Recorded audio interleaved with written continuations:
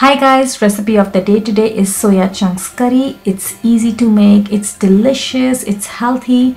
We also call it aloo soya. So for this recipe I'm using textured soya chunks from MTH. You can use any brand of your choice, and soya chunks are easily available in Indian grocery stores as well as big supermarkets. We are going to soak soya chunks in water for about 10 minutes before cooking. They will puff up a little bit.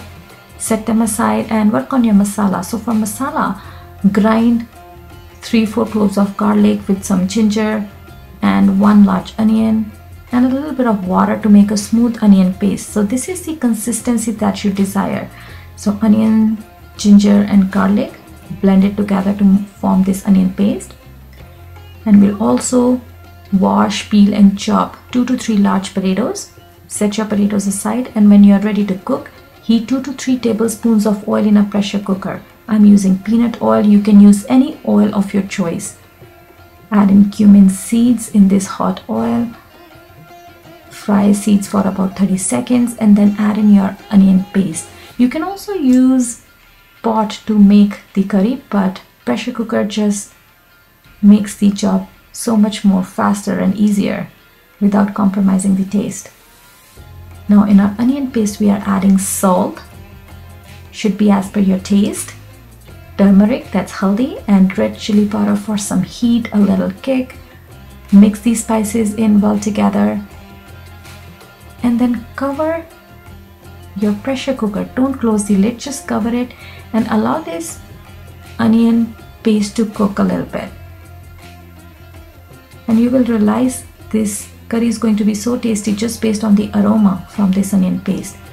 So after 4-5 minutes, add in potatoes that we had diced and soya chunks. So squeeze the water out of soya chunks before adding them in. We are mixing them in, squeezing the water.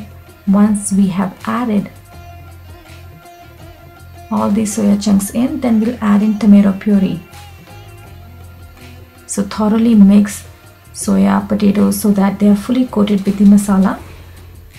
Blend 3 to 4 tomatoes in a magic bullet in your blender and add them in. So tomato puree lends a nice flavor to our curry. You can also use tomato paste. Tomato puree is simply 3 to 4 tomatoes blended with a little bit of water. Again, thoroughly mixing all the ingredients.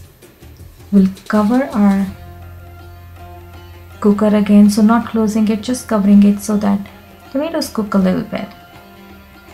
When you are ready to go ahead and finish off the dish, when you are ready to close the cooker, then you will add your masalas. So we'll add in curry powder and garam masala, which are blend of different Indian spices. So 1 teaspoon of curry powder, 1 teaspoon of garam masala. You can use any brand or you can make your own masalas at home. Adding water depending on how thick or thin you want your curry, 1 to 2 cups, and dried fenugreek leaves, also called Kasoori Methi. So I had some fresh Kasoori Methi in my garden. I just dried it and that's what I have added in. You can also use store-bought Kasoori Methi.